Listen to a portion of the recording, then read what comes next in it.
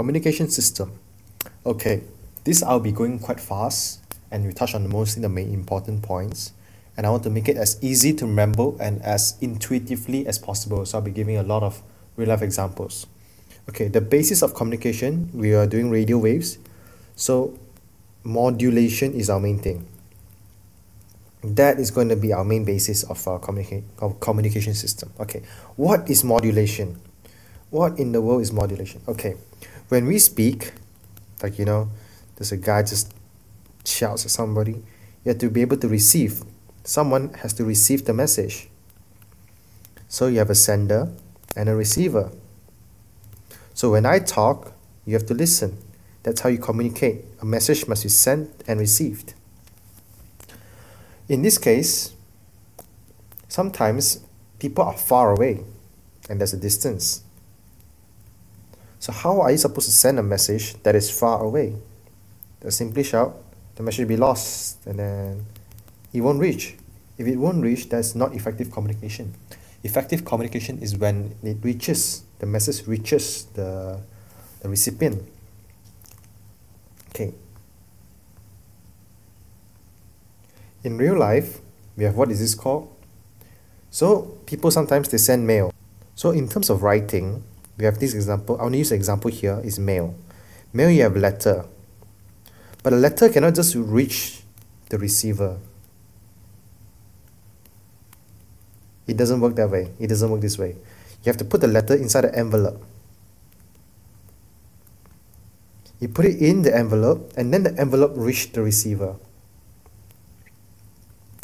But to decode the message,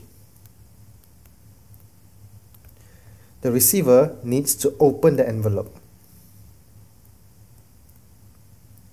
Okay, I think you can understand all these points. These are all very intuitive and very basic.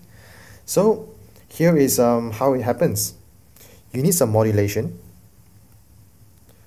Modulation is basically the post system, the post office system.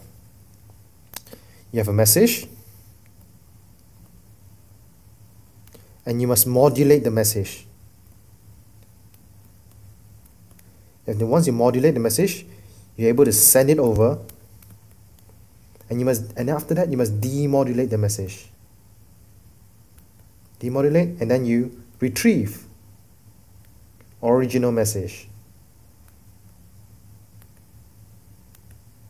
Okay, sounds pretty good. And when you send over, this is what you call a carrier signal. Carrier signal. A message is what you call the message signal. So in a reference to the letter, so you put a letter and you put inside the envelope. This is your mail system. The mailman will deliver it for you. You open letter, open the envelope, and then you read the letter. Okay?